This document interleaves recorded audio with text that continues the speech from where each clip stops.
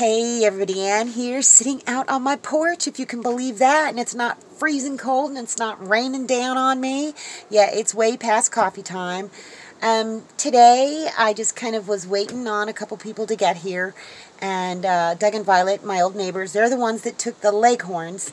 They came up and picked up my 3 roosters, and I kind of feel like I put on my big girl pants today because I know they're going to use them for sustenance. And at first I says, well, don't give them to anybody who's going to fight them, and don't tell me if you're going to eat them. Well, I know they're going to eat them. He knows how to harvest chickens, and they don't need 3 roosters. They've already got plenty of their own livestock. So that's good. I think that's a good thing, and it's my first step into, if I'm going to hatch out chicks.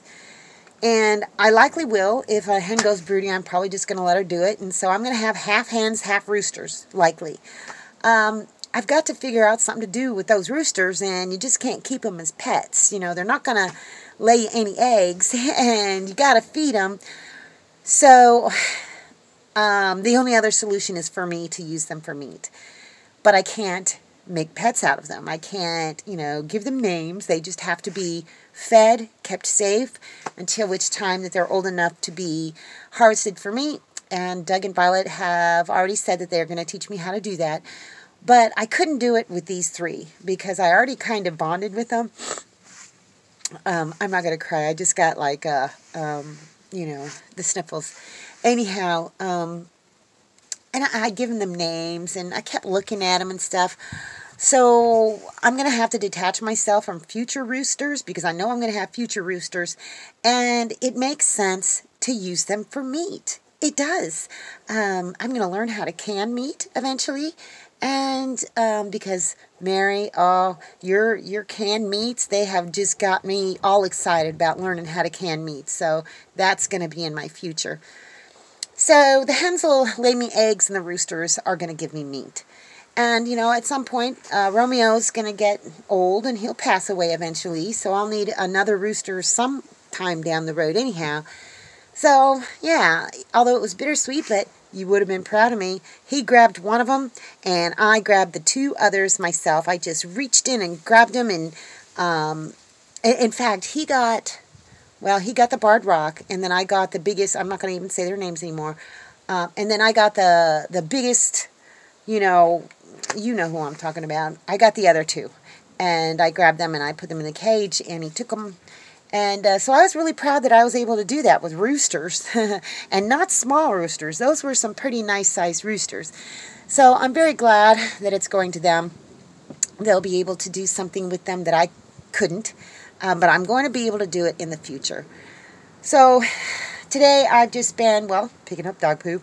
I've been digging out the trench off to the side that goes by the little pond thingy there. And that pond thing is turning out to be great because the chickens go and drink out of it. The dogs drink out of it, and they like to play in it. It's so goofy, those dogs are. And so I've been cleaning the leaves out of it and trying to dig it a little bit deeper. Went and gathered some more kindling wood. And, Mr. Lucas' daughter-in-law, She works at a local store. Well, actually, I think she works at one in Jackson. I had to switch arms.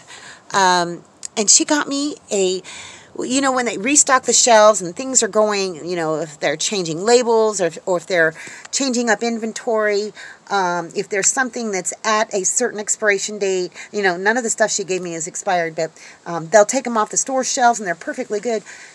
She hooked me up with...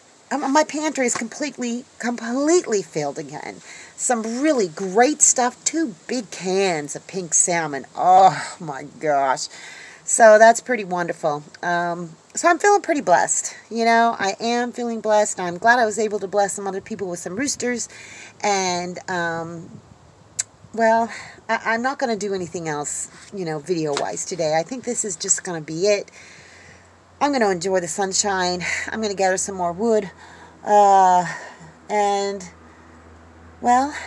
Just plan for the spring. That's coming. Spring is right around the corner.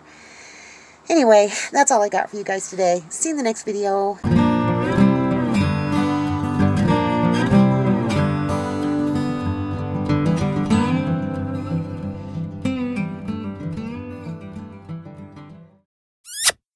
thanks for watching, everybody. I hope you enjoyed the video. Make sure you like, subscribe, hit the bell, and y'all have a good one.